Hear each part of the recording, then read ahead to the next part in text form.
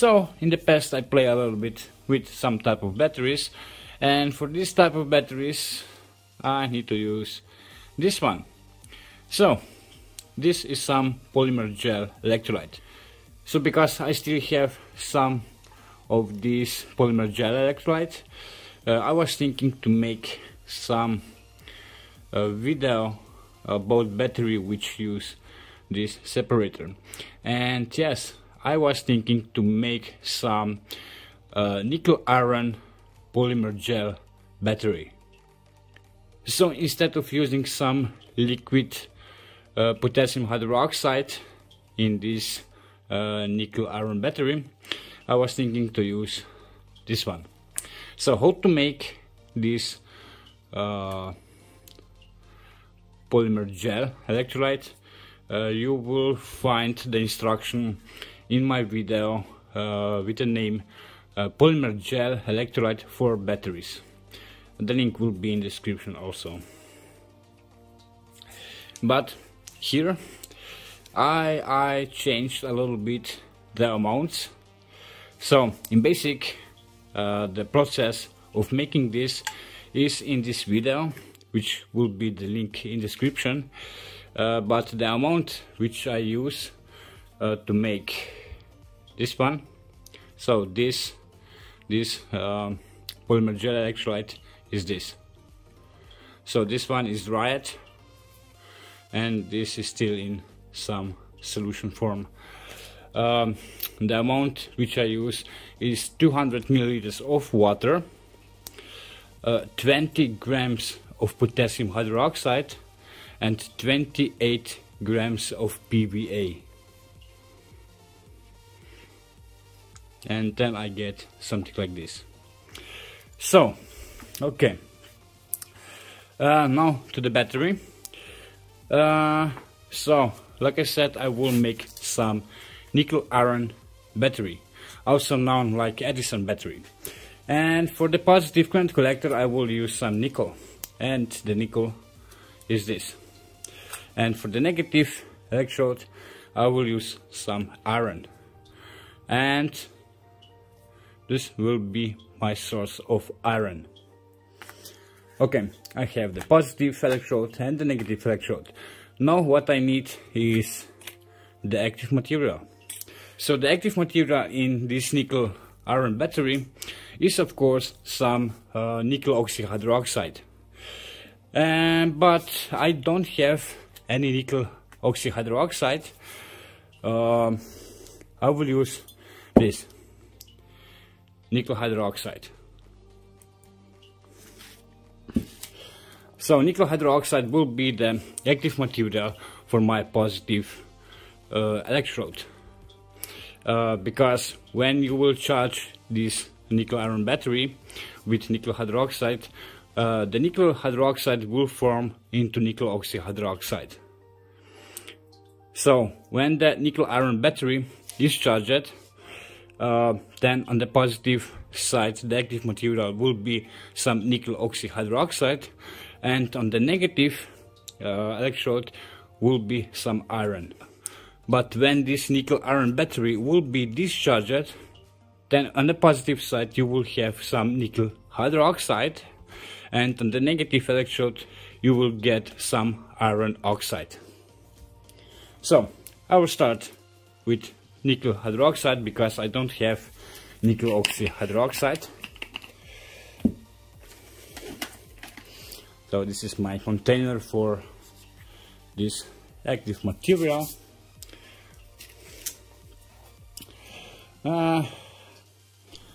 So the amount I just guessing,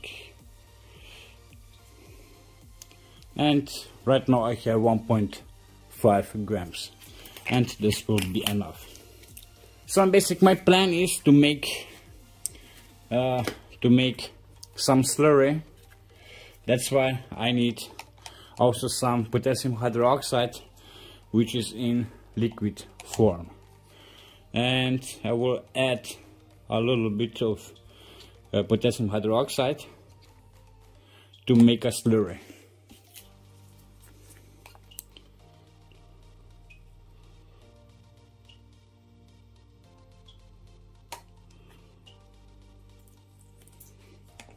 almost.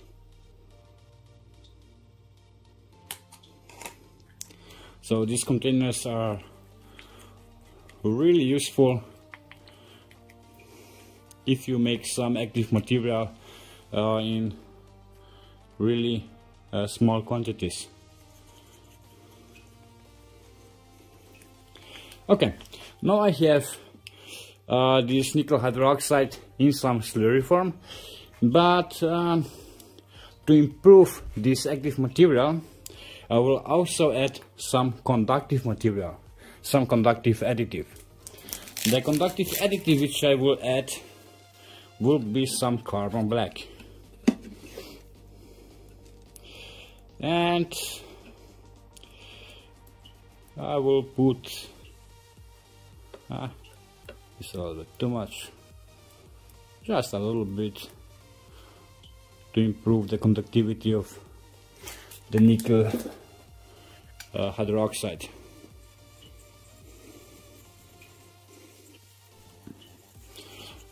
And now you need to mix very well. And in the end you will get some black colored pasta. I also think that finding some nickel hydroxide is way easier as to find some nickel oxyhydroxide. But anyway, some nickel oxyhydroxide you can also find in some nickel metal hydrate batteries. But today I will make my own active material. And now I will just coat the nickel current collector. Okay, this is really nice. And now I need to cut the separator. So like I said, this separator and electrolyte will be this gel polymer gel electrolyte.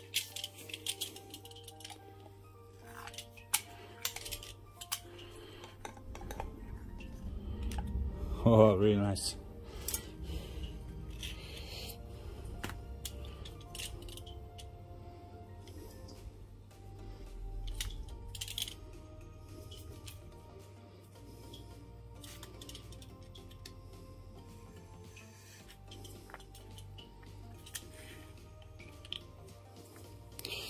So this one is a little bit thick, but anyway, I will make this battery with this what I have. Okay.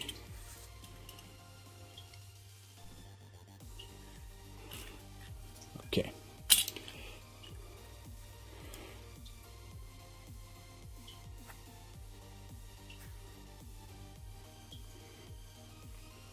Okay, the positive side of this nickel iron battery is ready.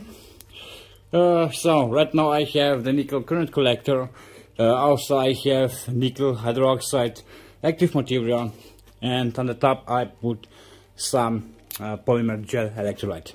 And now I need some negative active material. So in this stage, because I use some nickel hydroxide on the positive side, that's why I need to use some iron oxide on the negative side. But I will just go with some iron powder. And now I will just use a little bit of iron powder.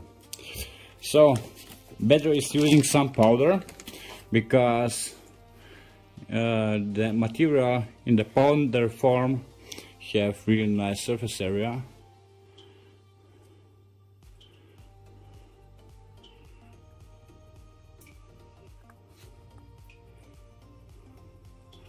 Okay, and on the top I will put this rusty piece of iron, and that's it. And now I need to charge this battery. I will connect to my power supply. This is the positive, this one is the negative, and let's charge it. Okay, enough of charging. I add also the second clip that the cell was compressed together, and I charge this cell for I don't know, 5, 6, 7 minutes, something like this. And I will disconnect this cell from my power supply, and now I will check the voltage. So the usually voltage, the working voltage of this battery is 1.2 volts.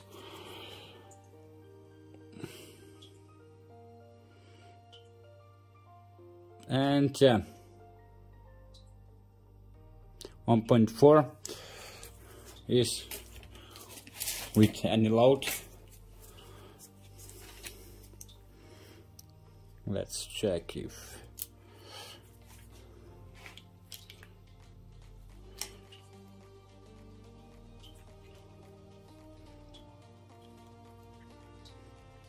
oh yeah.